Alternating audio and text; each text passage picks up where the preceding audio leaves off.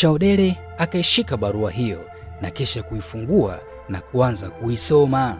Barua hiyo ilikuwa imeandikwa hivi: Chaudele, wewe ni mpenzi wangu. Sitapenda kumwona kijana yoyote hapa kijijini akikutongoza, kwani kufanya hivyo ni kuhatarisha maisha yake. Nimeanza na kibaraka uliyemtuma siku ya jana. Sasa watafuata wengine utakaowatuma pia. Jichunge sana, usije kuyagharimu maisha ya vijana hapa kijijini. Ni wako nikupendaye, Chitemo, na kutakia siku njema. Chaudele alistuka baada ya kusoma maneno hayo yaliyoandikwa kwenye hiyo barua. Ghafla mapigo ya moyo yakamuenda mbio. Kitendo hicho kilimstua pia Pendo. Kwa sintofahamu akamuuliza, vipi, mbona unastuka? Chaudele alishusha pumzi kwanza, halafu akajibu, Chitemo ananitafuta ubaya, na hata kifo cha Ezlon yeye ndiyo kahusika. Shika hii barua usome mwenyewe. Upesi akamkabidhi Pendo barua hiyo kutoka kwa Chitemo. Pendo alisoma barua hiyo kwa hisia kali. Alipomaliza akasema, sawa, nafikiri huyu mtu atakuwa anacheza na serikali. Hii barua iweke mbali ili isipotee, maana baada ya msiba kumalizika tutampelekea mwenyekiti aisome. Chaudele alikubaliana na ushauri wa rafiki yake kipenzi, hivyo alificha barua hiyo ya Chitemo sehemu ambayo mtu yoyote hawezi kuiona. Lakini pia jambo hilo Chaudele hakutaka kumfikishia baba yake, kwani alifikiria na kuona kuwa kufanya hivyo huenda kukamgharimu baba yake kama barua ilivyoelezwa. Achilia mbali swala hilo, lakini pia Chaudele alitambua baba yake ni mkorofi sana, kiasi kwamba anaweza kuanzisha ugomvi baina ya pande hizo mbili, yaani mzee Nhomo na mzee Jei. Siku hiyo hiyo usiku, kabla hapajakucha, Pendo ambaye ni rafiki yake Chaudele aliingiliwa na mtu chumbani kwake. Mtu huyo Pendo hakuweza kumtambua, kwani chumbani kwake palikuwa na giza.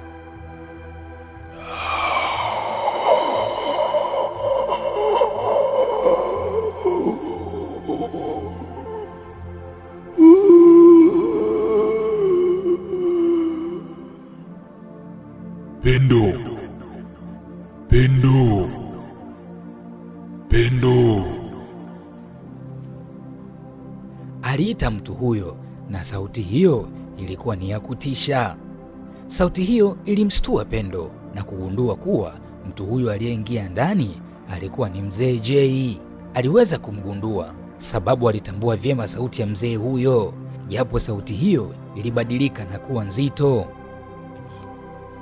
Pendo hakuitika, alitembea kwa woga sambamba na kutokwa kijasho chembamba, lakini mzee Jei akaongeza kusema, unajua Pendo, ni rahisi sana ng'ombe kutikisa mkia kuliko mkia kumtikisa ng'ombe. Hivyo basi, kile unachokipanga wewe na rafiki yako, angalia yasije kukutokea puani. Kijiji chote hiki kiko kiganjani mwangu. Jambo lolote linalofanyika popote pale huwa nalipata kwa haraka iwezekanavyo. Chunga sana tusije kuonana wabaya, na ole wako umwambie mtu yoyote jambo hili. Nitakupoteza. Nitakupoteza. Alivyomaliza kusema hivyo, mzee Jei alipotea. Pendo alitaharuki, akapiga kelele huku akimuita mama yake. Punde si punde, mama yake aliingia chumbani kwake, akamkuta binti yake akiwa amekaa kitandani, huku akihahaha mithili ya mwanariadha aliyekimbiza upepo.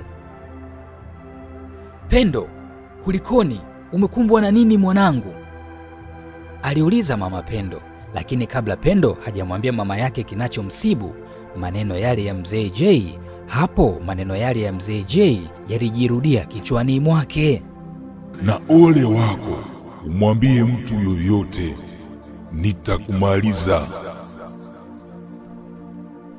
Maneno hayo yalimwogopesha sana Pendo. Upesi aliamua kudanganya. Mama, hapana mama, wala hamna kitu. Ilikuwa ni ndoto mbaya tu, nimetoka kuota, maana nimeshtuka sana kwa kweli. Kwa hiyo usijali mama. Haya, sawa mwanangu, lakini umenistua sana, alisema mama Pendo. Pendo alicheka kidogo. Wakati huo huo mama yake akaongeza kusema, mbona huwashi kibatari? Mafuta yameisha? Aha, utakuwa unaogopa kulala na mwanga Ndiyo mama, unajua nikilala taa inawaka, sijui najisikiaje yani. Kwanza usingizi unachelewa kuja, alijibu Pendo akianza kwa kuangua kicheko. Baada ya hapo, mama Pendo alimtakia binti yake usiku mwema. Na wewe pia mama, alijibu Pendo. Alipolala, usingizi ulichelewa kumjia. Aliwaza na kuwazua juu ya jambo hilo lililomtokea muda mchache uliopita. Akilini akajisemea, leo ndio nimeamini baba Chitemo ni mchawi. Kapitia wapi wakati wa kuingia ndani na wakati wa kutoka? Ama kweli ukistajabu ya Musa utayaona ya Firauni.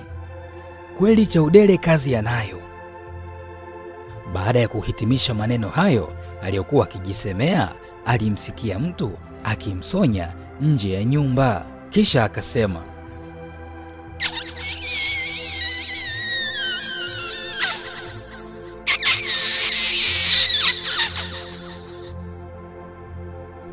mshenzi mkubwa wewe. Alistuka Pendo. Sauti hiyo haikuwa ya mtu mwingine, bali ni sauti ya mzee J. Hapo Pendo alijifunika blanketi kuanzia miguuni mpaka kichwani na kisha kupumua polepole kwa woga. Kesho yake asubuhi aliamka akiwa mchovu mwili mzima. Kitendo hicho kilimfanya kushindwa kumpitia rafiki yake ili waende kisimani kama ilivyokuwa kila siku kumpitia Chaudele.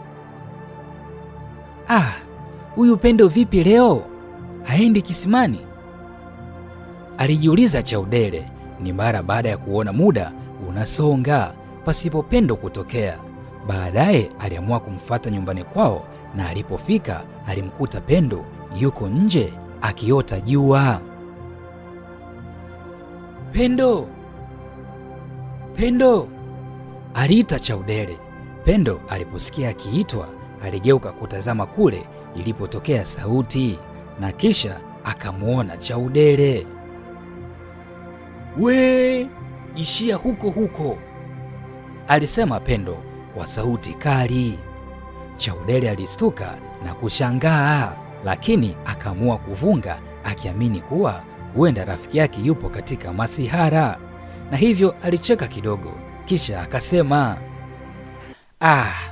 Pendo bana, mwacha utani bana, twende kisimani kabla jua halijawa kali. Au mwenzangu leo huendi? Ndiyo, leo siendi tena. Nakwambia hivi, kuanzia leo mimi na wewe urafiki basi, na upende ugali bwana. Niache, endelea na maisha yako, alizidi kung'aka Pendo. Majibu hayo yaliendelea kumshangaza Chaudele, lakini hakutaka kuendelea kupingana na maamuzi hayo ya rafiki yake. Alirudi nyumbani kichwa chini, huku kichwani akijifikiria picha gani ambayo Chitemo anaionyesha mbele yake, na kipi ambacho kimemsibu rafiki yake mpaka abadilike kiasi kile. Wakati hayo yanaendelea kujiri kijijini Ndaolaike, upande wa pili ndani ya jiji la Dar es Salaam, ilionekana gari ikiingia ndani ya nyumba ilionekana nzuri na ya kuvutia. Punde si punde akashuka kijana wa makamo akiambatana na baba yake. Saidoni, nafikiri muda huu ambao umehitimu chuo ndio muda mwafaka wa kwenda kumtembelea babu yako kijijini. Lakini bwana, chonde, sitapenda kusikia tabia chafu kule. Kama unavyojua kule yuko babu yako tu. Bibi yako alishafariki zamani sana. Kipindi hicho wewe bado upo baharini. Kwa hiyo tegemea kuishi maisha ya kijeshi na sio kukaa kama tunguli. Ilikuwa ni sauti ya baba yake Saidoni ikimuasa kijana wake. "Sawa baba, nimekuelewa," alijibu Saidoni, wakati huo akitamani muda huo aanze safari ya kuelekea kijijini kwa babu yake. Shauku hiyo ilisababishwa na maneno aliyokuwa akiyasikia chuoni kwa marafiki zake, wakimwambia kuwa asilimia kubwa wadada wa vijijini hupenda kushobokea vijana wa mjini. Hilo ndilo lililomfanya Saidoni kutamani kuanza safari muda huo wa kuelekea kijijini kule, akiamini kuwa kule anakwenda kuwakamata wasichana wote wa huko. Asijue kuwa tayari kuna mwamba ameshaweka kizingiti kwa binti mzuri kuliko wote kijijini hapo. Hivyo hata kama atashobokewa na wadada wa kijijini hapo, basi itamgharimu awe na mipaka kwa kiasi fulani.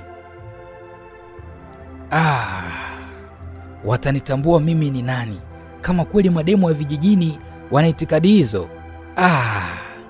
Kitu cha kwanza naenda na kondom boksi 3, maana nisiwadharau hata wa vijijini, nao wamebangua, alijisemea kijana Saidoni, maneno yaliyomfanya kuachia tabasamu kwa mbali. Huko Ndaulaike kijijini, mrembo Chaudele aliona tena hakuna haja ya kusubiri msiba umalizike, ndiko ampelekee mwenyekiti barua ile ya vitisho kutoka kwa Chitemo. Alijawa na ghadhabu kwelikweli. "Usipoziba ufa utajenga ukuta. Hakika nisiposhughulikia hili swala mapema nitajikuta nakosa hata rafiki wa kuongea naye hapa kijijini," alijisemea Chaudele, kisha akazipiga hatua kuingia ndani kuchukua barua ili mwenyekiti akishatoka msibani amkabidhi. Lakini alipotazama pale alipoiweka barua hiyo hakuikuta. Iko wapi barua? Alijiuliza huku akiendelea kuitafuta. Wakati huo upande wa pili nyumbani kwa mwenyekiti alionekana mzee Jei akibisha hodi. Bahati nzuri alimkuta mwenyekiti akijiandaa kuelekea msibani. "Habari yako ndugu mwenyekiti," alitoa salamu mzee Jei. Mwenyekiti aliposikia sauti hiyo alisitisha zoezi la kufunga mlango, ikabidi ageuke ili atazame nyuma amjue ni nani huyo aliyemsalimia. Kumbe ni mzee Jei. Kwema tu bana, sijui wewe hali yako." "Niko salama pia." Ndugu mwenyekiti, nina maongezi na wewe ya muda mfupi tu, wala uhitaji kunipa kiti, naweza kuongea nikiwa nimesimama hapa, alisema mzee Jei. Leta maneno, maana nina haraka kidogo, nikitoka msibani natakiwa kwenda shamba kukagua mazao yangu, alisema mwenyekiti, huku akionekana kukaa mkao wa kumsikiliza mzee Jei. Hapo mzee Jei akashusha pumzi kidogo, kisha akasema, "Mwenyekiti, naomba ukamwambie mzee Homo kuwa mimi sio mtu wa kuchezewa. Mwambie kama hakutaka binti yake aolewe, kwa nini alipokea kishika uchumba? Mueleze sitaki anirejeshee posa yangu, ila tunamtaka binti yake, la sivyo atakuja kukiona cha mtemakuni," aliongea mzee Jei kwa msisitizo. Mwenyekiti alistuka na maneno hayo. Kwa nini mzee mwenzangu? Na mbona mmefikia mbali kiasi hiki? Aliuliza mwenyekiti kwa taharuki kubwa. Lakini mzee Jei hakujibu neno lolote. Zaidi aliondoka zake huku akionyesha kujawa na jazba. Jambo hilo lilimshangaza sana mwenyekiti. Hakuwa na cha kusema zaidi ya kumsindikiza kwa macho mzee Jei, ambaye alionekana kuzipiga hatua za haraka kuondoka nyumbani kwa mwenyekiti. Mwisho wa yote, mwenyekiti alishusha pumzi ndefu na kisha kujisemea, "Mafahari wawili wapiganapo, siku zote ziumiazo ni nyasi. Acha waoneshane umwamba, sababu Mhomo naye sio mtu wa kubeza." Alitabasamu mwenyekiti baada ya kujisemea maneno hayo, kisha akafunga mlango wa nyumba yake tayari kwa safari ya kuelekea msibani. Kwingineko lilionekana kundi la wasichana wakielekea kisimani. Katika kundi hilo alikuwepo Pendo, ambaye hapo awali alikuwa na urafiki wa karibu mno na mrembo Chaudele. Pendo, mbona Chaudele hauko naye? Mmoja ya wasichana aliyekuwepo ndani ya kundi hilo alimuuliza Pendo. Swali hilo liliweza kuzua mjadala wa aina yake. Kila mmoja akawa anazungumza lake, lakini mwisho Pendo mwenyewe alijibu, nafikiri kila mmoja anapenda kuishi. Ukweli ni kwamba mimi na Chaudele urafiki wetu tumeumaliza. Hayo maneno yaliwastua wasichana hao. Mwingine akauliza, kwa sababu gani? Unamaanisha Chaudele hataki urafiki na wewe? Hapana, sina maana hiyo. Bila shaka mnafahamu kuwa Chitemo anamtaka Chaudele, na juzi tu Chaudele aliletewa barua kutoka kwa Chitemo ikimsihi kwamba anampenda na pia atawafanya kitu kibaya vijana wa kijiji hiki watakao mtongoza yeye Chaudele. Mimi nikamshauri barua hiyo ya vitisho tuipeleke kwa mwenyekiti ili ajue cha kufanya, lakini ajabu, usiku huo huo Mzee Jay baba yake Chitemo akawa ameni. Kabla Pendo hajamaliza kusema alichokuwa anataka kusema, mara ghafla alitokea Mzee Jay. Mzee Jay alipotokea, ni Pendo yeye peke yake ndiye aliweza kumuona, pasipo wale wasichana wengine kumuona, pasipo wale wasichana wengine aliokuwa nao kumuona. Yaani ni yeye tu Pendo aliyemuona. Mzee Jay alipotokea hapo, alitokea na vumbi kubwa na kuongea maneno ya ajabu.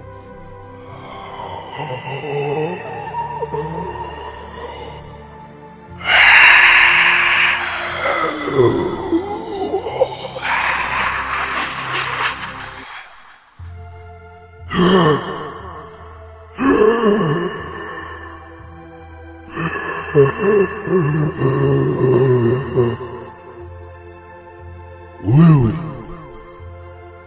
Pendo, msichana mdogo, mimi ni mtu hatari sana, na kinachofuata ni kukula nyama endapo kama utaendelea kuongea. Umesahau nilichokwambia? Itakugharimu na kwambia.